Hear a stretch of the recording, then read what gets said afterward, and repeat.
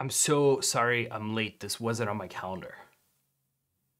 Welcome to Tooltips, where every week we discover new and surprising ways to use Airtable. Today, I'm going to show you how to sync your crucial dates in Airtable to any calendar you rely on for your day-to-day. You can sync any Airtable calendar view with external calendar applications so that updates in your Airtable calendar are automatically reflected in the calendar app of your choice. This is perfect for when you want to see the most up-to-date deadlines in your personal calendar or make a calendar visible to stakeholders outside of your base. First, we'll talk about what you need in your Airtable base to sync your calendar. Spoiler, it'll involve creating an Airtable calendar view. Then we'll cover two ways to sync: syncing your whole calendar with a URL or sending out invites for specific events using Airtable automations. Every event on your calendar requires at least a start time, end time, and a title. There's some optional information like description and a location. Since we want to sync this information from Airtable, we at least have to have the required elements as fields in our table. In this example, I'm managing an event in Airtable, and every record in the schedule table represents a talk. Every talk has a title, start time, and an end time. Now I can create a calendar to see the schedule for my event.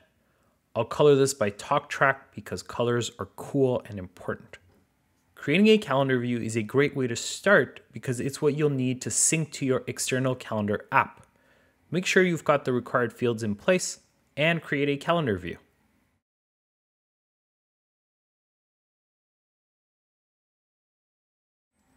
Now that you have a calendar view, let's see how you can sync it to your personal calendar.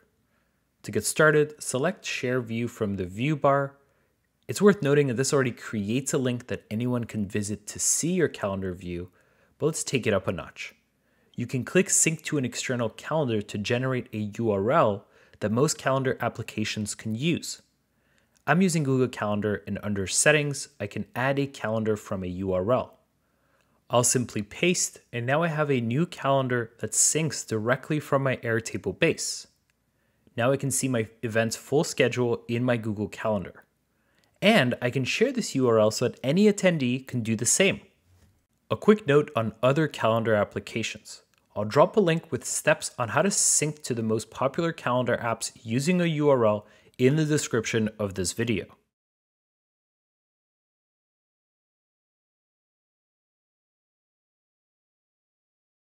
Sometimes you don't want to sync your whole calendar, but simply create events for some records.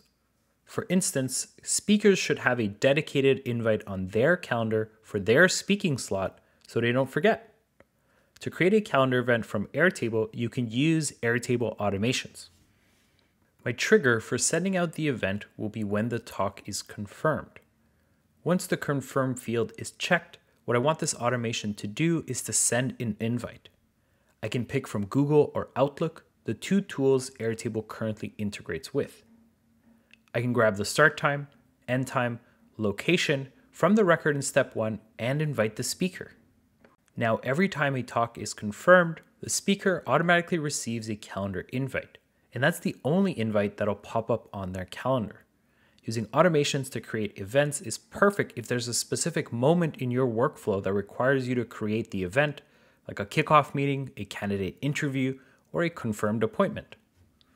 Last pro tip here, if you've already got calendar invites that you want to bring into Airtable, you can use Airtable Sync. But let's block time off in another tooltip to dig into that. Make sure to carve out time on your calendar to explore all the different ways you can integrate Airtable with your calendar. And as always, let us know in the comments how you're doing this, and we'll schedule a delivery to whoever wows us with their calendar skills. That's it for this episode of Tooltips. I'll see you next week.